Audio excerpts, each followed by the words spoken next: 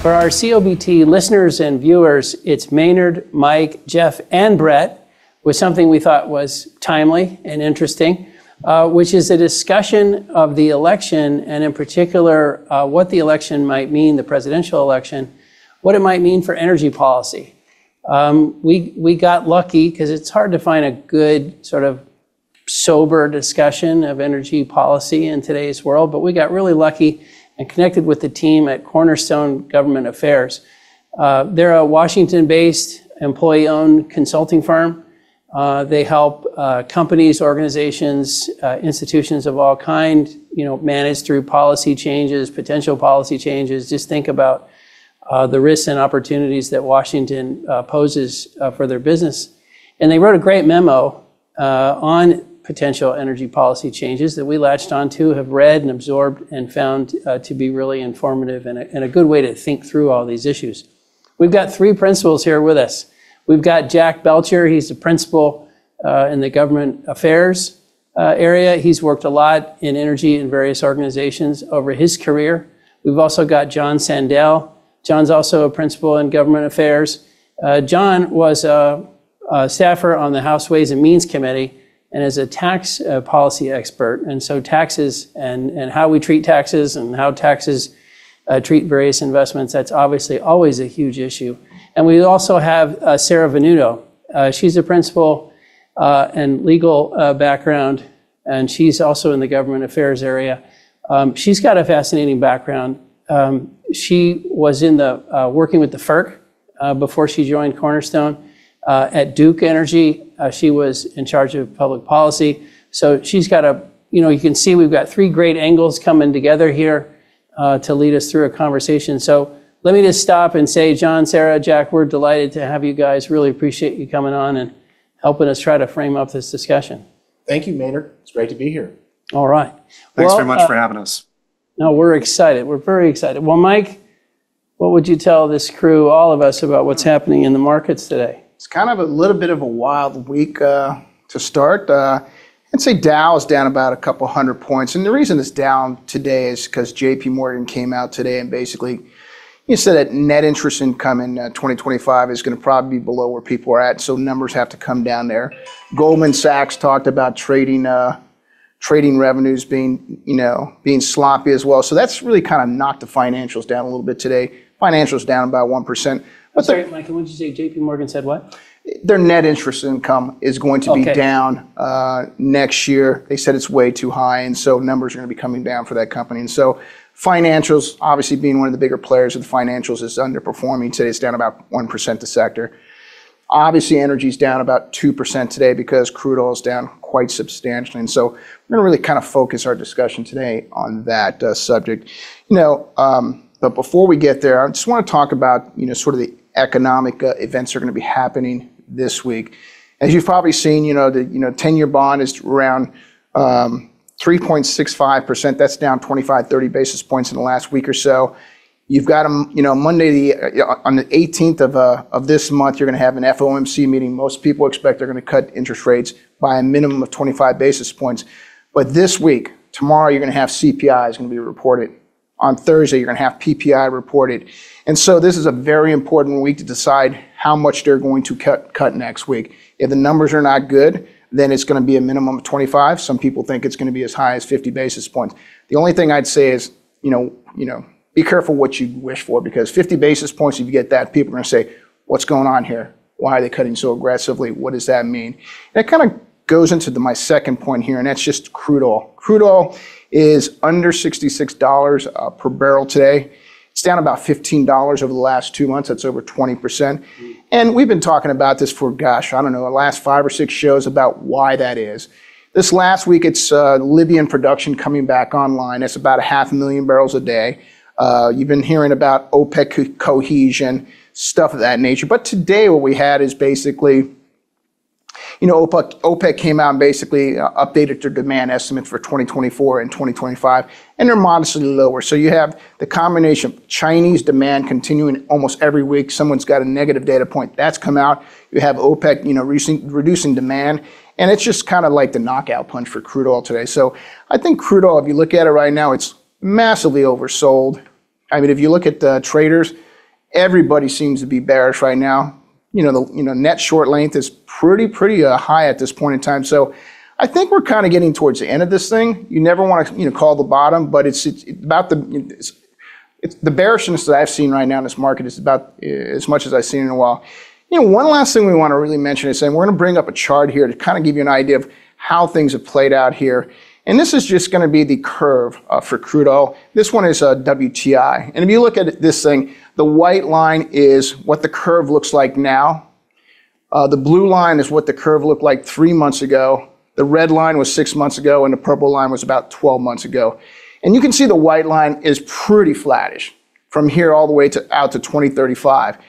The blue line was just 3 months ago. You can see how much backwardation that was. And you can see all the other months, the backwardation. The interesting thing is when you look at 29 and beyond, it was pretty flattish for all of those curves out, there. So what I would say when you look at this is what has happened in the last 3 months. What has happened in the last 3 months is not a supply issue. It is a total demand issue. The market thinks demand's not going to be there. That's why the curve is flattened out. And there's two implications here. Like I already said, I think traders are net short, so they're very bearish right now. But the other thing is when you look at this curve is, a lot of people that are like sort of financial players like to play that market. They like to play the monthly roll because it's a positive return.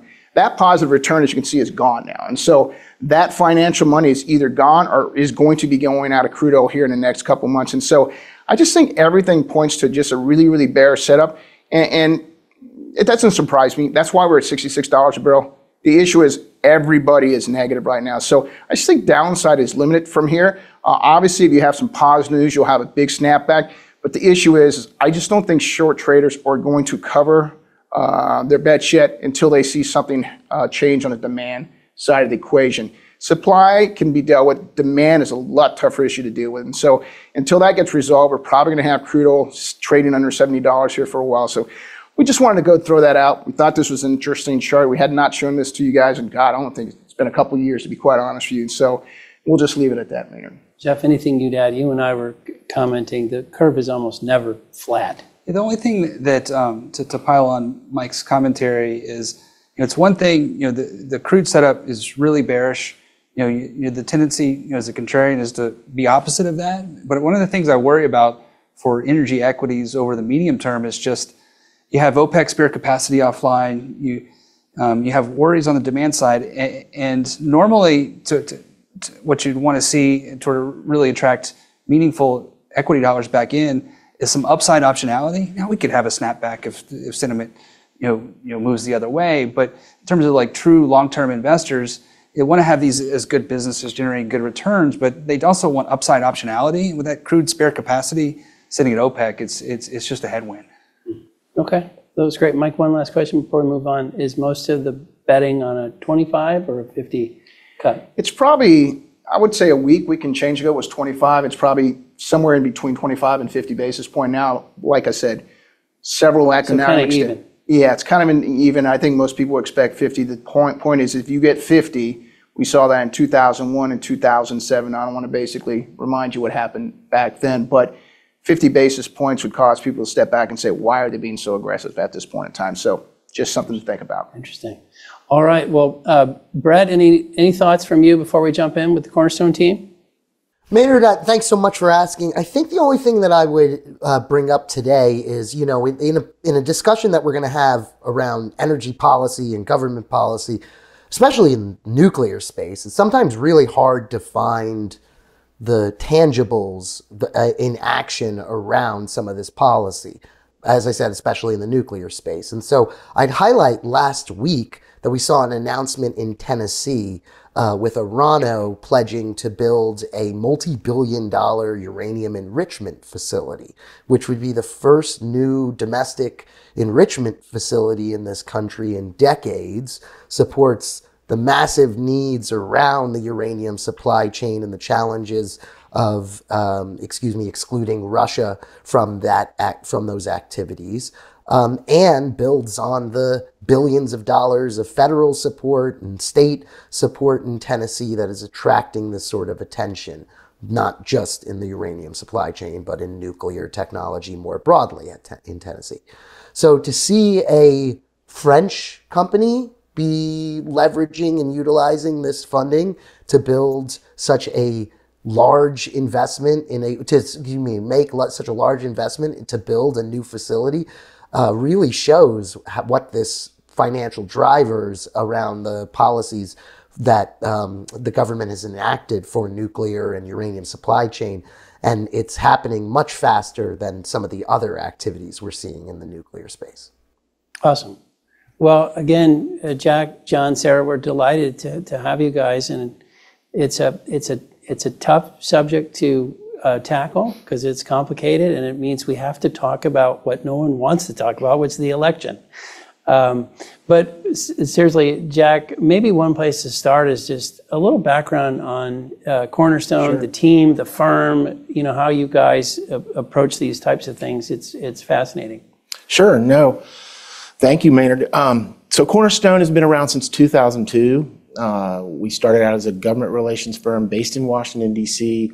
Our focus in the beginning was mostly on appropriations, and we still have a very strong appropriations practice. We grew over the years to add state offices to our practice and different areas in our practice.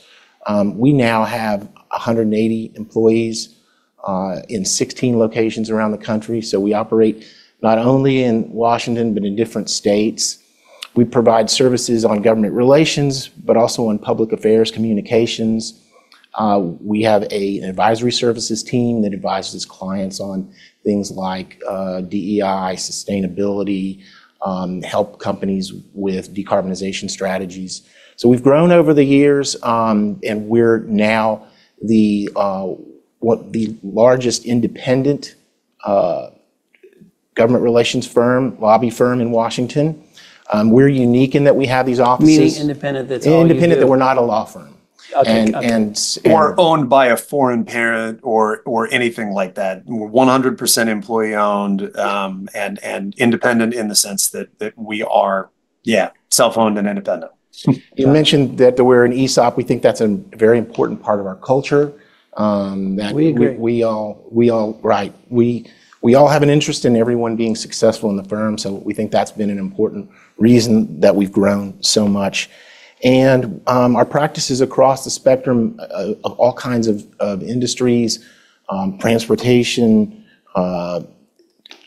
agriculture, education, healthcare, financial services. So we're in a lot of different places. Mm-hmm. We're all part of the energy team. Our energy team, we have clients across the spectrum, upstream, downstream, midstream, renewables. We work with financial service companies that work in the energy space. So we're kind of across the spectrum, integrated in the energy space. And we have everything from Fortune 500 companies, large companies to startups. So we have a diverse group of clients that we represent. And energy, how important is energy? I assume maybe your energy practice has grown a lot or gotten a lot more attention in the last few years, but maybe talk about that. We have. Our firm has grown a lot in the last few years, and in particular in the energy space. Our clients have all kinds of different interests. Some clients we work with, John will work on tax issues. The IRA, with all of the money that's being distributed on that, we advise clients in that area. That's an area that's grown. The energy transition, a number of our clients are very interested in what's going on in the energy transition. We manage some coalitions of different interests, common interests in energy. So we have a real variety, yes, and it's grown significantly in the last, I would say, 5-6 years. And this is just kind of a curiosity because we'll see a lot of companies that have a government relations person. Do your clients tend to have that kind of capacity and they're seeking more, or is it clients that for some reason don't have less of that and need outside help? Is there a pattern to your clients? It's both. We have some clients that have, the larger clients especially, they may have an office in Washington or office in the States, but we're an addition to their team, and we provide capabilities and relationships that they don't have in-house. We have, expertise in areas that they may not have. But we have smaller clients that have, no one in that space. So we really serve as their government relations team, whether it's at the federal level, state level, or both. And is that, your bios, I mentioned them up front, you guys, all three of you done really impressive things, but is it typical of a Cornerstone person that they worked in government in some way, shape, or form before joining Cornerstone? A large number of I would say the majority of our people have worked in either federal government, state government. Maybe they've worked in government affairs somewhere else, whether it's in a company or for another firm. And we're bipartisan, split right down the middle. We've got Republicans, Democrats. We're bicameral, meaning we've got people that come from the House, from the Senate. Maybe they served in one of the departments in the administration, and folks that we've got in our organization that work in the private sector as well. Well, it's fascinating, and it's great to meet you guys, and it's been fun over the last, I'm not sure when we first started getting some of your materials and such, but it's been great reading, and we've enjoyed it.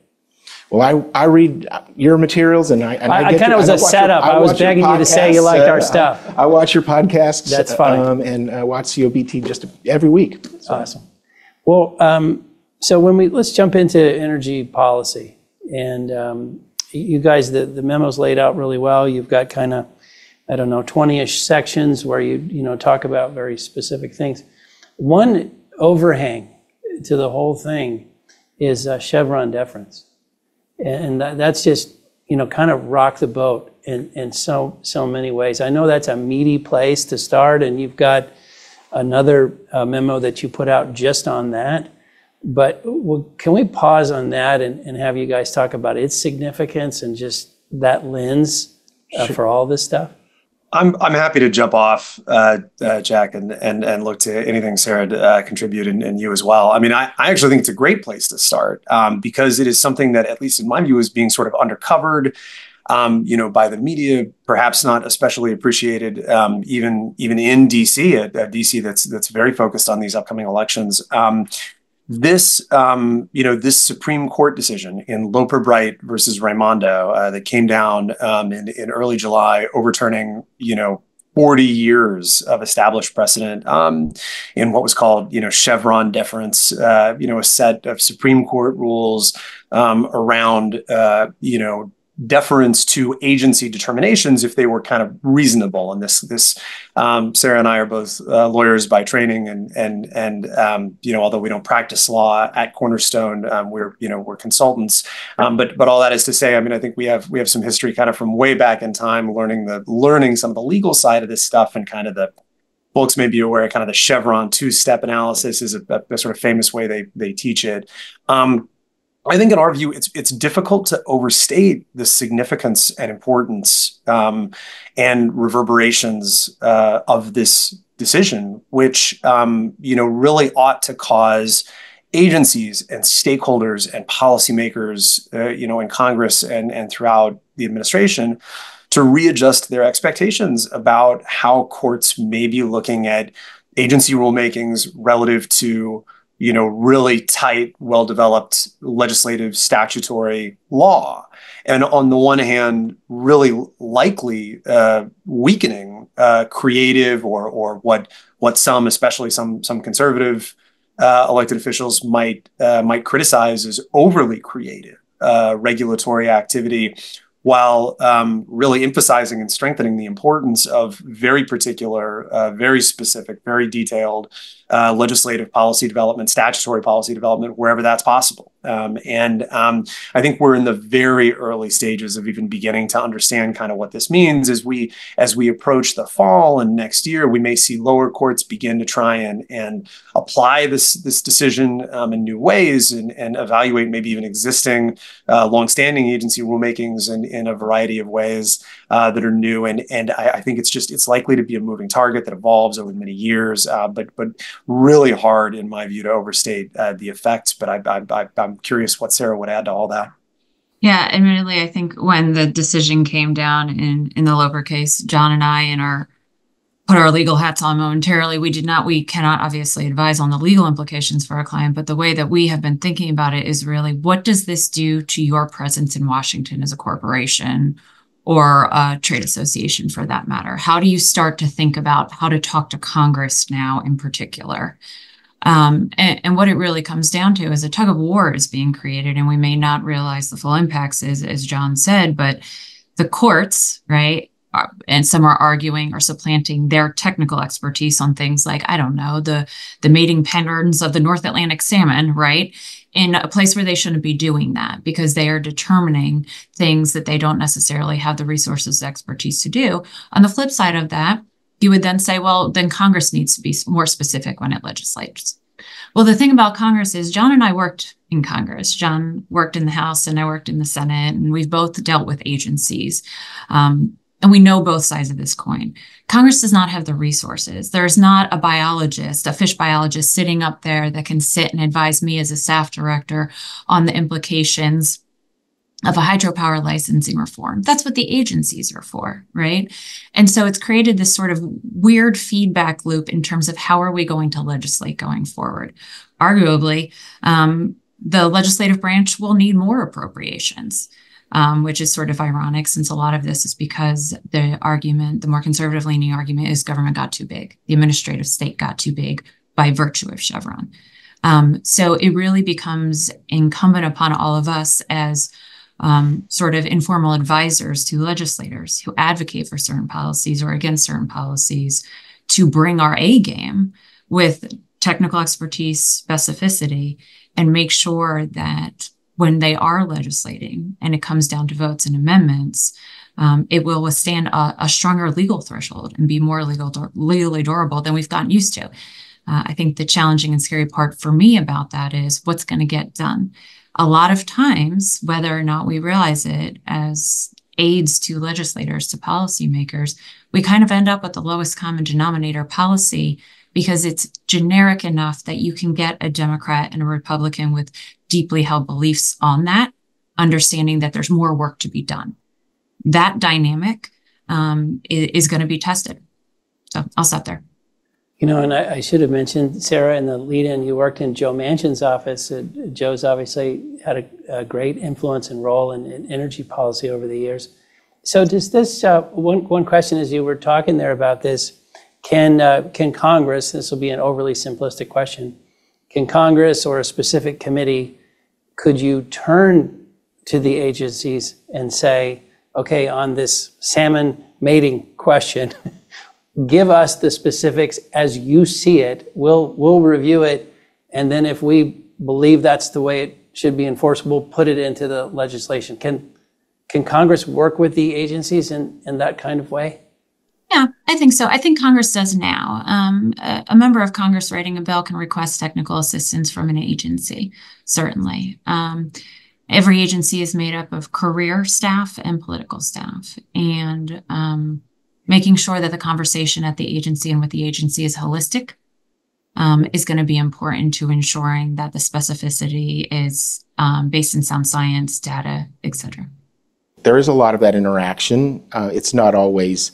It depends on the party lineup and who's asking, and right. But the politicals are there with a lot of. I mean, the career folks are there with a lot of knowledge, you know, over the years, and that's very valuable. When I was on the Natural Resources Committee staff, I had what we call detailees, one from BLM and one from the Minerals Management Service, which is no longer, but they were there for a year or so to help advise on some of these policy areas. So what this came up, Jack, as we were coercing you guys, convincing you to come on the show, which is that we're going to nose into energy policy. I think the number is something like a new administration has about 3,000 appointments Washington-wide. Is that fair to characterize it like that? I think that's about right. 3,000. Yeah. About 3,500. Yeah. Because it's so interesting. You know, you can have a policy, you can have a vision, you can tell constituents this is where you're headed, but those 3,500 people and how they, and now this gets to Chevron, but how they see things and how they approach their job and what their philosophy is, that's pretty relevant. Absolutely. And, you know, you've got people that come in with different levels of understanding of the subject matter, and their job is to work with the staff that's there, the career people that are technically savvy, have been working on this stuff for years, and it's the interaction, how that all works. It's kind of a complicated process. Well, it's a fascinating dynamic to the election because in some ways, forgive the analogy. I know you're a Texas guy, Jack, so congrats on the win Saturday. But if the coaching analogy is sort of like you have a new coach, but the coach is going to appoint 3,500 assistants, and those 3,500 are going to be really relevant to how the team does. Absolutely, and it's a big. There's a change, that comes when a new administration comes in. What is it like? You guys have seen this for so many years. When you do get a change, how crazy, disruptive, just nutty is it for you as you watch? You're trying to advise clients if there is a change, whenever there's a change, you've seen it before. Is that a really unwieldy and just difficult time? Is it like tax season for an accounting firm? I mean, it sounds awful.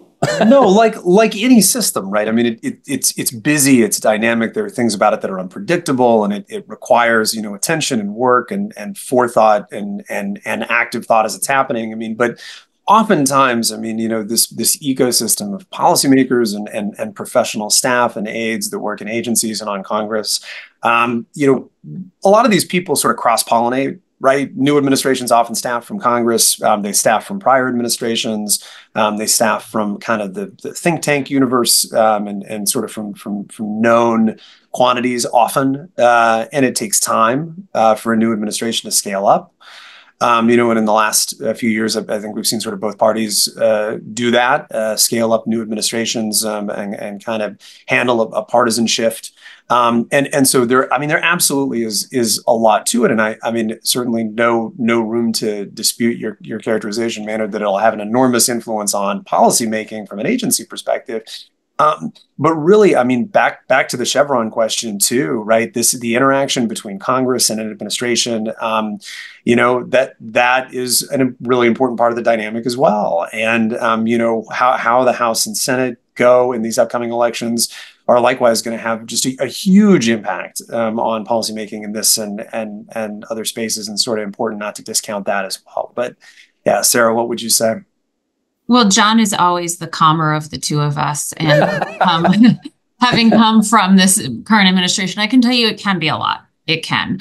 The selection process for an appointee, the nominations process is often an all hands on deck effort.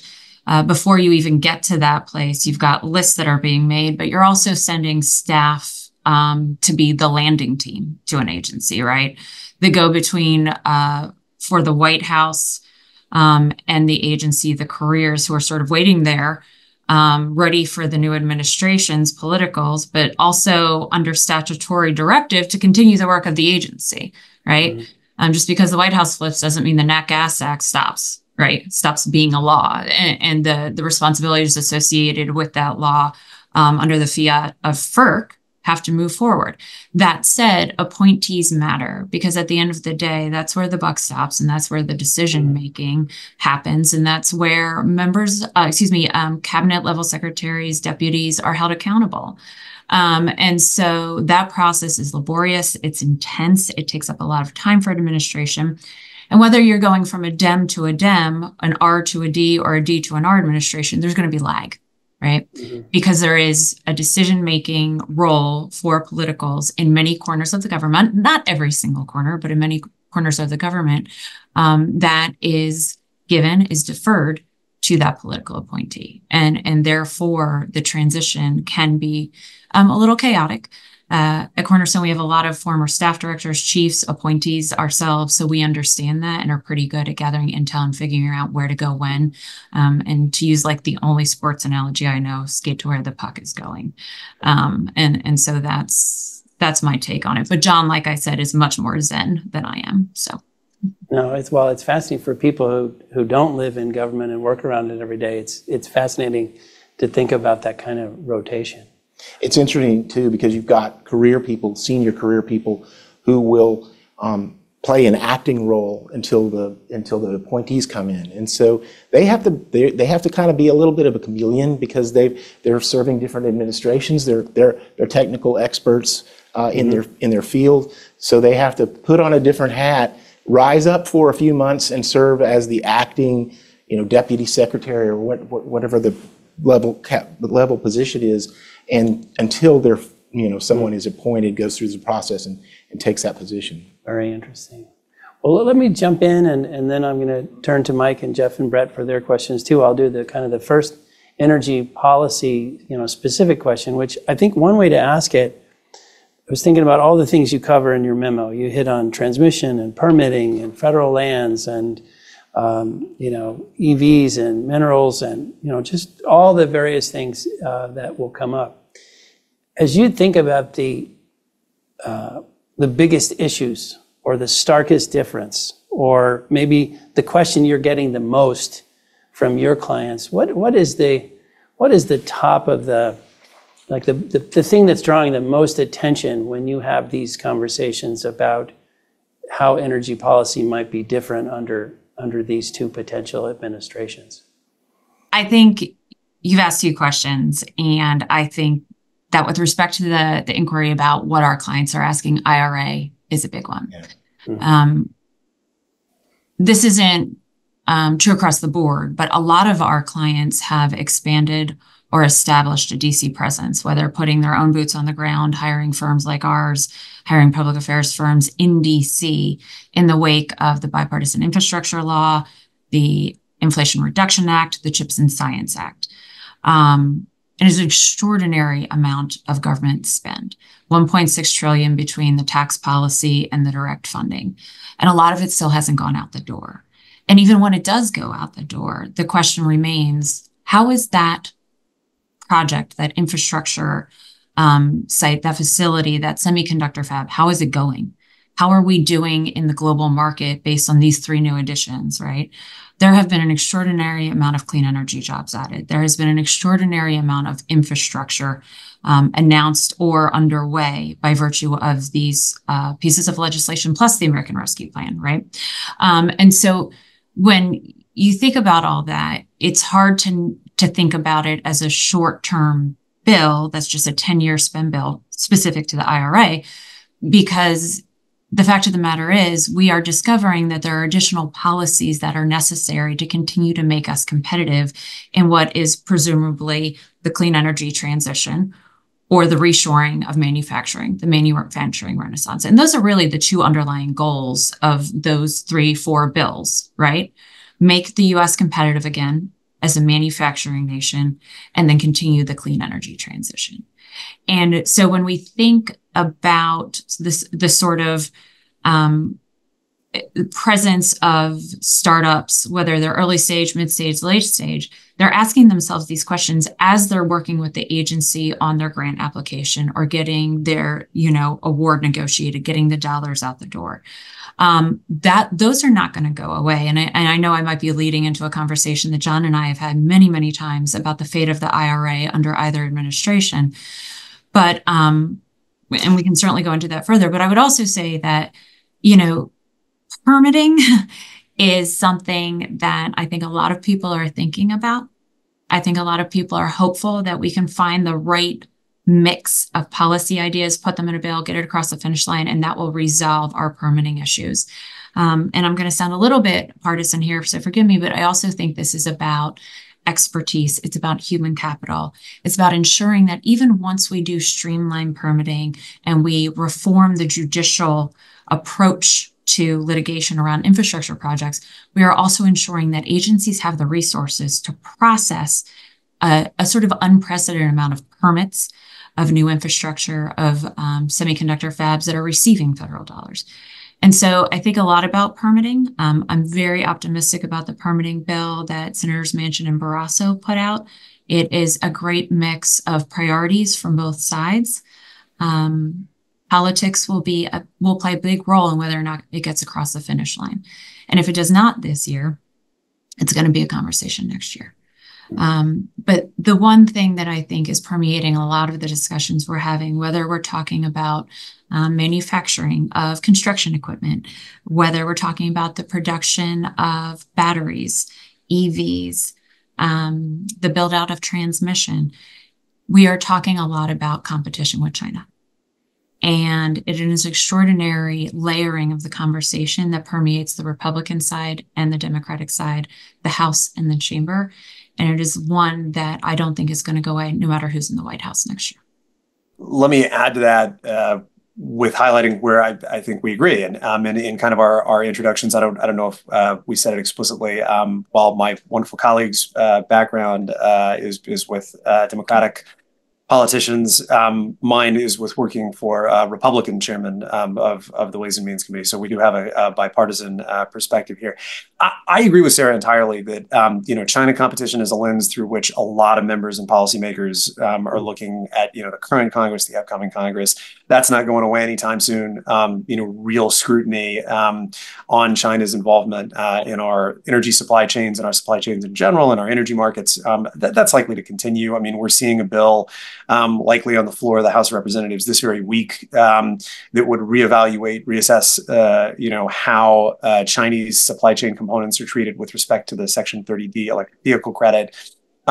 Permitting, likewise, is a space for real opportunity for bipartisan compromise and something, a lot of our clients are really focused on as we approach the end of the year. A place where, as Sarah alluded to, I think we may see some real partisan contrast, though, is the Inflation Reduction Act. And in particular, the tax and incentive policies enacted by that bill, of which Republicans have been very critical, for now the couple years since the enactment of that bill.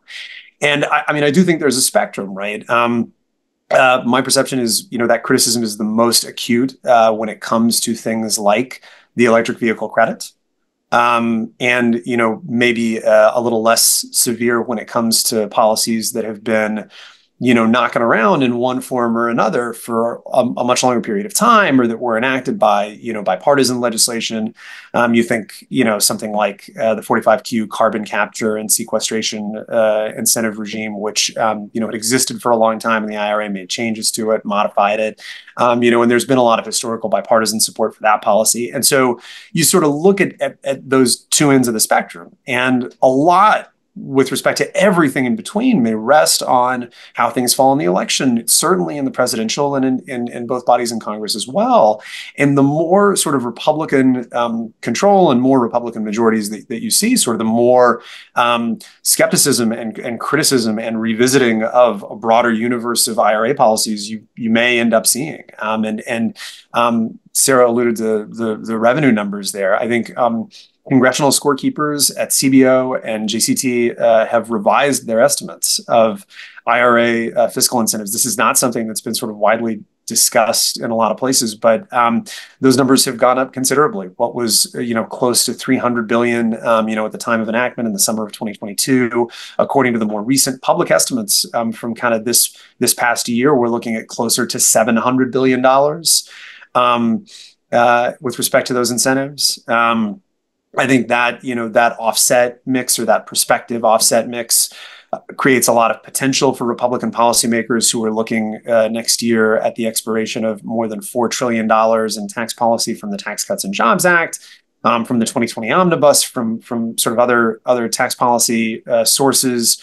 And there's just this much broader debate that includes energy, but a lot of other things as well. General tax policy that affects energy companies, tax policy affecting individuals and businesses of all kinds, and that real macro sort of tax and fiscal policy debate that's likely to kick up next year, bleeds into all this, right? And so, my suggestion would be that there is some real risk with respect to a number of IRA policies, in the context of a good night for Republicans in November. But a lot rests on, are we living in a divided government environment or a more Republican sweep type environment? And the risk will vary accordingly, I think. Yeah, there's 1,000 different questions I want to ask, but maybe I'll just ask, we've had a Trump presidency. We saw the staff that he put in place. I guess my question is you have the Biden staff. What does the staff look like under a new, Harris administration? What does it look like in Trump? Did he learn any? How different could those two be from what we see right now and from what we saw in the Trump first term?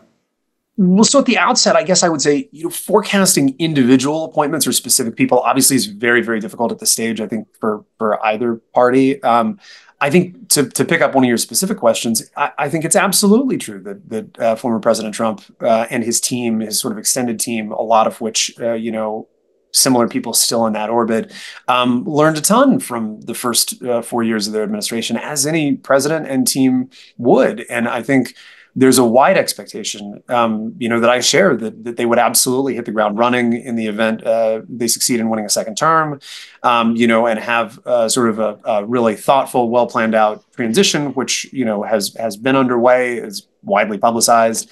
And be thinking in a little bit more of a forward-leaning way about, filling those senior key appointees early on. It's been widely publicized that, at the end of his administration and perhaps at the beginning of a second administration, he would look to curtail the civil service a little bit, that kind of Schedule F discussion that's out there. Certainly, I think that would be a big part of this conversation as well, downsizing the federal bureaucracy. But I think, we absolutely could anticipate seeing kind of professional folks from the last administration, considering a return. You could see kind of the conservative think tank community and professional community, the business community, and kind of American stakeholder universe, everything from sort of the Wall Street universe, which famously fed some senior Treasury appointees, including Secretary Mnuchin, who I and others might argue was an incredibly successful Trump 1 cabinet appointee. So that's sort of a fertile natural ground to look for key appointments. But I think there's been a lot of forward planning and forward looking in that space this time around. I certainly would defer to Sarah to think about how the Harris team is thinking about things. Yeah, I would echo what John said. It's a little bit too early to start naming names, but Vice President Harris has served in this administration and has seen a lot of really strong cabinet secretaries, a lot of really strong staff, whether or not you agree with their policy or their ideology. And I think the scorecard down the road will show that the Biden administration got a lot done. There were some big legislative achievements. So I think we will see a mix of, sorry, the lights in my office just went out. But what matters is what I'm saying. I think you'll see a mix of folks from the Biden administration, the Obama administration. This administration, the current administration, had a lot of Senate staff. I anticipate Vice President Harris, if she were successful in her presidential bid, would bring back some of her senior advisors that had previously served. I will also say that in the energy space, and you'll hear this tonight during the presidential debate, there is this sort of balance that the vice president is seeking to strike on energy policy as she starts to reveal more of what she's going to be doing, that I think the Biden administration has also been working at. And it's how do we balance the clean energy efforts, messaging, funding with the desire of unions, a traditionally Democratic stronghold of support to build major infrastructure projects and to benefit from the jobs that are created from that. And so I think that when we look at the energy messaging that we are seeing from the Harris campaign, it is a balance. And she has not shied away from the fact that oil and gas production is at an all-time high in the United States. That was ticking up in prior administrations, certainly, but that's not something that hasn't been stated or sort of and hidden in the messaging that we've seen to date. So I think that's something to keep in mind as you think about who's going to fill the number one spots at agencies, the head of CEQ at the White House, EPA, Interior, Energy. Commerce is increasingly important to energy stakeholders as well. So hope that's helpful. I think I'll stay with a question for Sarah, just given your recent experience at FERC. Because I think about the power markets and electricity markets, feels like a tricky one for both administrations. We're going to an environment where demand is growing. We're kind of starting to get generation short, which inherently means that for voters, it's probably more expensive 4 or 5 years from now for their power. So maybe you guys just contrast how you think the administrations would approach kind of power policy. I know underlying in that permitting is really critical and transmission is really critical, but maybe differentiate how you'd see the two administrations kind of attacking that question, which inherently is going to be a hot button if it's costing more for the voters. Yeah, I can jump here. I'd love to hear Jack's take. The great thing about the work that we do is, and John reminds me of this all the time, is we're an all of the above firm. We work for oil and gas clients. We work for critical minerals clients. We work for renewables clients, because at the end of the day, all of these sources of energy are going to play a role. To your point about the electricity markets and the power markets, that does seem to be where the energy prices are high argument is going to stick more, right? Particularly in the environment that you all were describing earlier around crude. I think that there is going to be a push for increased production on federal lands in a Trump administration. And I think it will primarily focus on oil and gas production. Conversely, I could see the Harris administration continuing forward with the offshore wind goal that the Biden administration set forth. They just hit their 50% mark in terms of announcements for offshore wind projects. Excuse me. But I don't want to get into this space where one administration is just for renewables and another administration is just about oil and gas and nuclear and like your more traditional baseload resources, because I think that's really overstating the role that the federal government has to play here. These markets have been evolving for some time towards a more diverse power. Let's just take the power sector, a more diverse power sector, right? To your point, there is this dynamic that is starting to percolate, and we're hearing it more and more on both sides of the aisle, which is we want to do more semiconductor manufacturing here. We're going to be using AI. It's going to be a part of our lives. We're figuring out how to do that in a safe and responsible way, but it's hard to put that genie back in the bottle. We are going to be doing more with supercomputing. And the list goes on, right? Crypto mining. These are huge power consuming clients and companies and resources. So as we're pushing towards more intermittent generation on the grid, and we are seeing a manufacturing renaissance that is in some ways anchored in industries that are huge power consumers, those are questions that whatever administration comes forward is going to have to grapple with. And I think we'd be fooling ourselves to think that we don't need all resources, right? With respect to FERC specifically, I will say it is an independent agency. It is an economic regulator, and there's often a tug of war around ideology, but that's why it's a 5-member commission, right? And that's how they come to decisions still. And I personally, as an alum of that agency, I'm very excited that there is a 5-member commission now heading into this next year, and a healthy debate is happening at the commission around a lot of issues. I would say you're hearing from the Trump campaign more and more about the need for baseload generation. You're hearing it from everywhere, really. But there's obviously more of an emphasis on fossil energy, traditional energy coming from that campaign, this whole theme of energy dominance. Sarah mentioned federal lands. I think that's an area where Trump is going to be focusing on, what happened in the last administration with the pause offshore and the number of lease sales in the Gulf of Mexico. I think you'll see a push from him for more lease sales, less stringent lease stipulations, less terms where lower royalties and things like that, both onshore and offshore. So I think you're going to see a real push from the administration now on that. And then permitting, big theme here. How do we permit these things in a way where we can get projects done? There's an increased awareness that with AI and just the demand surge we're seeing, that we're going to have to do something about that, and policy is going to have to reflect that.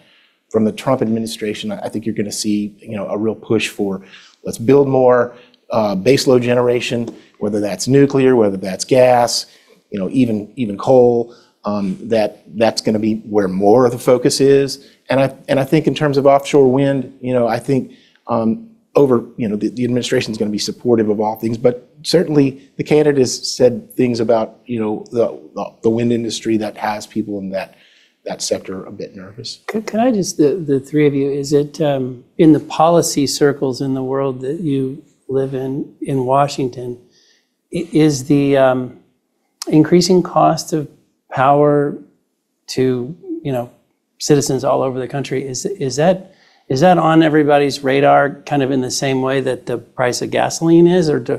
Because I think we end up thinking down here that it is, but we don't know how Washington thinks about it. Washington's not a monolith, right?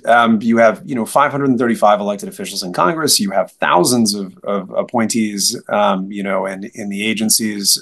You have, senior executive branch officials. The folks focused on higher education may not be thinking about utility and energy prices in the way that the folks, Sarah's former colleagues at FERC are. But all of which is to say, I think I'd suggest it's a spectrum, right? And absolutely there are members for whom high energy costs and rising energy costs are a key factor, something they're worried about looking toward next year. And then there are some policymakers who are relatively less focused on it and more focused on other priorities. Because it's really interesting. If you say $4 a gallon, everybody gets that. But if you say 40 cents a kilowatt, nobody, maybe some people get that, or, it's very interesting. Yeah, I think you hit a good point, because it is a regional thing too, right? There's a there's a difference between, regions, but you're right. People focus more on their how much it costs to fill up their car than they do a lot of times on their electricity. But I think that was the world we used to be in. The world we're going into now is electricity. It's electricity demand. We haven't had electricity demand grow in 20 years. It's going to grow substantially. So now I would say that being in PJM with prices going up substantially, the risk of brownouts and blackouts probably increasing. That's going to get the ear of congressmen pretty darn quickly. Price is going to get the ear pretty darn quickly. So I think that's going to be a big issue that they're going to have to address for sure. Let's jump to that island of tranquility where Republicans and Democrats seem to agree, and that's nuclear.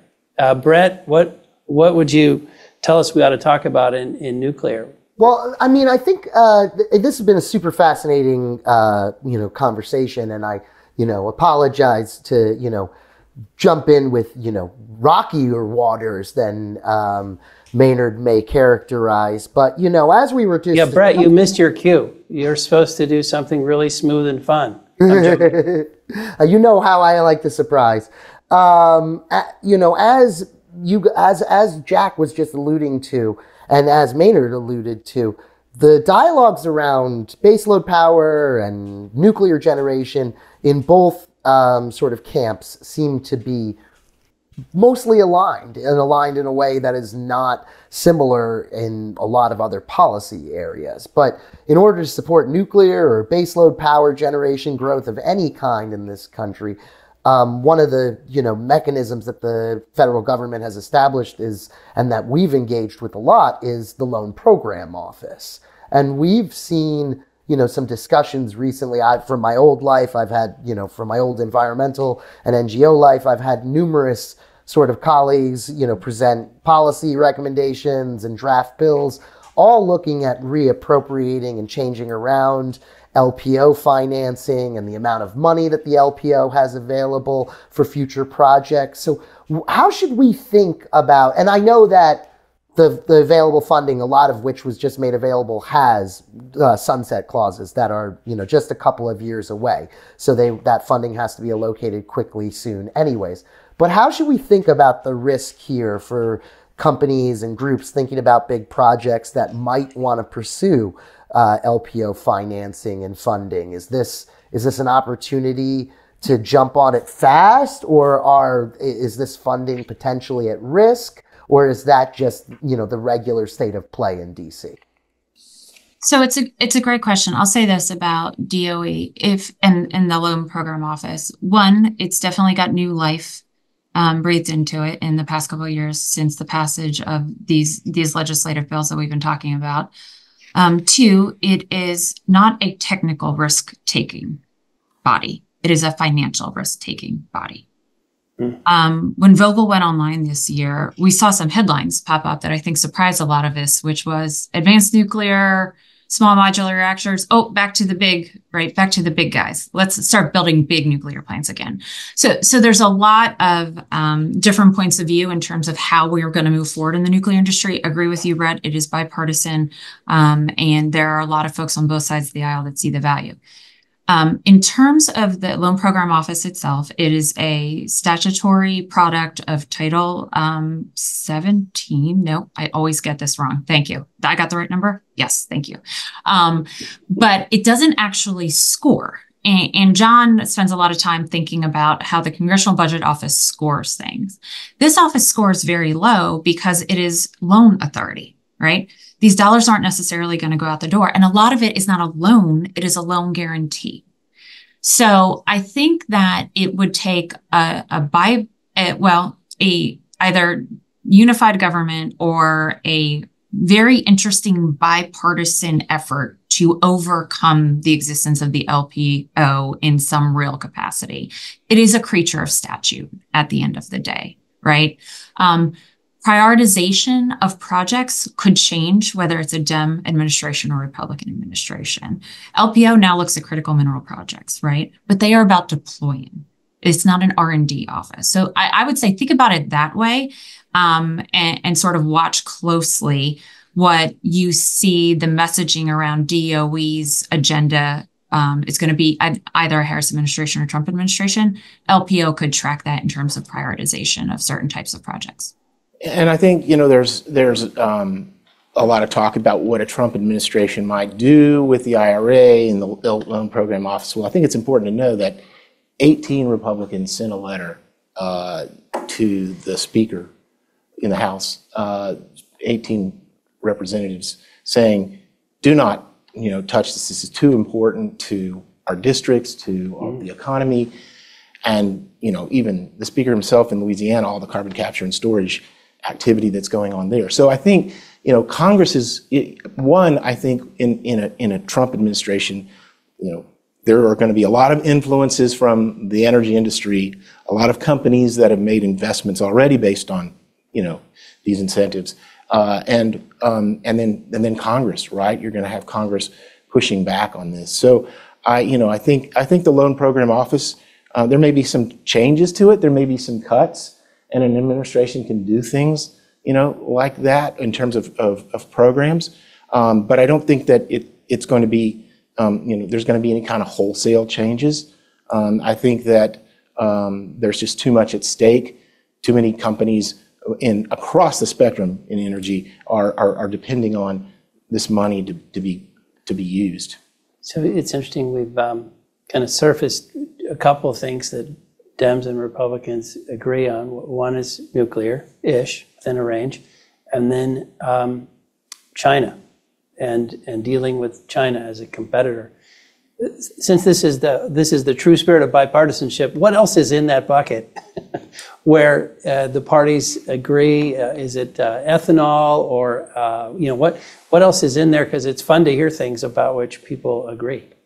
I think you sort of covered a lot of the waterfront that there is here. I'll throw out, I guess, at least one other item and suggest kind of the fuels space, like the alternative fuels space. That I think is a space where there is some real bipartisan interest. Something to watch and pay attention to. A lot of Midwestern members, and in both parties with a lot of real interest in that space. Certainly an evolving space. But I think if the last few years tell us anything about all this, and I, as a tax policy wonk, right? I mean, my instincts obviously go to sort of the fiscal and the tax space, and that's a different space than kind of the regulatory space that Sarah's been talking about. I would say we have this, 20 plus year history of a framework of incentives for how, the tax code treats investments in energy.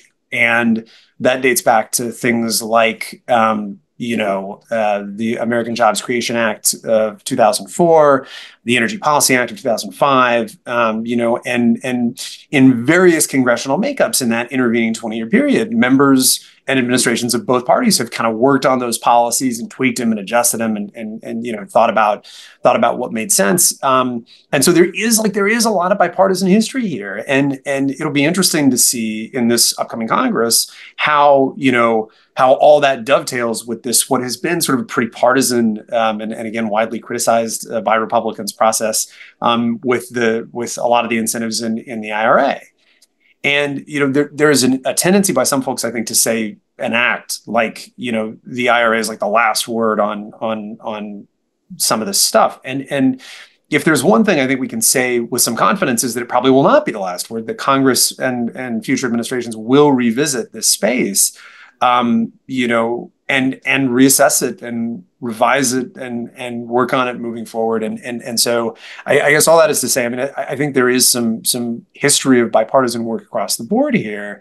But certainly no question, a lot rests on what happens in these elections, and they will have consequences. But yeah, Sarah, what would you point to as grounds for bipartisan compromise that we haven't covered here? I think that's a big one. I'll take it back to permitting real quick. There is, I think, an alignment of interests in a way that there hasn't been previously. So if it doesn't happen this year, the conversation will get picked back up. And then I guess I would say less in the legislative space, because the administration does have a lot of purview over this, but tariffs. I think either administration is going to potentially stay the course on some more robust implementation in that space. I was just going to go back to something Brett said earlier, and that's about that nuclear is a bipartisan issue. But it's also interesting because we both have worked on the working group, the governor's working group in Texas on advanced nuclear reactors. A lot of action in the states. In Texas, a lot of developing incentives for nuclear, not just for the reactors themselves, but also the supply chain. Other states are really taking up this Georgia, Tennessee, Kentucky, Wyoming, several states are putting programs together trying to attract, Virginia's another one, nuclear activity in the states. And I think that a lot of that's come because of the IRA, but a lot of it's come from the trend towards the nuclear that's driven by it being reliable, dispatchable, and zero carbon. Do you think just maybe that's a good kind of place to end? Sometimes you look at the way states have different approaches, and it looks great because it allows, you can try something and you can see if it works, and if it does, it's great. If it doesn't, we didn't do it across the whole nation. So sometimes you can make a good case for this experimentation. Other times it looks like states make some bad choices that hurt the nation. Do you feel like either administration is going to be more focused on national policies as opposed to encouraging states to do their own thing? Like, I know this is talking about Class 6 permits. So there are various things which states kind of want to take it under their own control. Do you see one administration or the other being more of a proponent of states having more control? I think that there's a tendency in the Republican philosophy to be more focused on states and what they're doing. I mean, and giving more powers to the states. I think that's a traditional view. But I also think that the Democrats have really taken what states have done successfully and tried to encourage it to happen in other places. So I think it's a little bit of both. I think but I agree, states are a place where you can try things, that may be replicated in other states and may be replicated on a national level. Anything we should have talked about that we didn't? Because there's so much in this casserole. As we wrap up, Sarah, is there anything we should have asked you about, or that as you reflect on it, it'd be remiss if we didn't mention real quick before we wrap up? This is the first call today where I was not asked where I'll be watching the debate this evening, and it will. Oh, that's a great question. Where are you watching, Sarah? From my couch. I appreciate all the lovely invitations, but I'm getting up there, and I've been in DC for 25 years, so my couch is calling. John, anything from you as we wrap up? Well, since you asked, I've only had one opportunity to plug the 2025 tax debate, the Super Bowl of taxes, Yes. as Ways and Means Committee Chairman Jason Smith has been calling it. Not energy specific in the way this discussion has been, but will have an enormous impact on the energy industry and, in fact, every American business industry. It's sort of something to think about and focus on, looking a little further down the pike towards next year. Kind of whatever the political environment we're in, going to be an enormous and significant policy debate. Oh, it's a great thought. Well, Sarah, John, thank you so much for joining us. This is not an easy conversation because it's complicated and there's all kinds of angles and there's so much we don't know. Jack, thank you for making it possible, and we're really enjoying getting to know everybody at Cornerstone. You guys are doing great work. Great. Well, for thank you for having the us. opportunity. Yeah. Absolutely. Thanks, everybody. Thanks so much.